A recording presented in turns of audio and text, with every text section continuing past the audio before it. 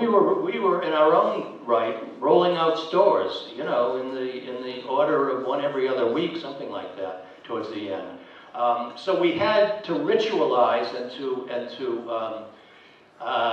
what's the word?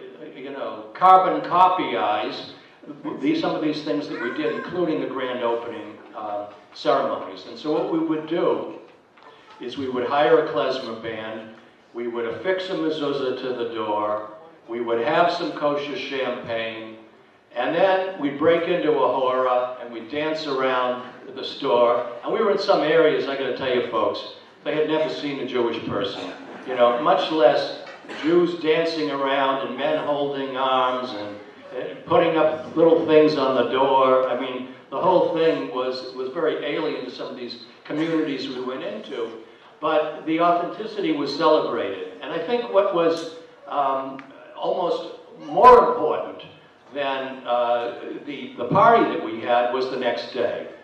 All of the employees that would open a new store would go out and do a service project even before we actually opened the doors for business.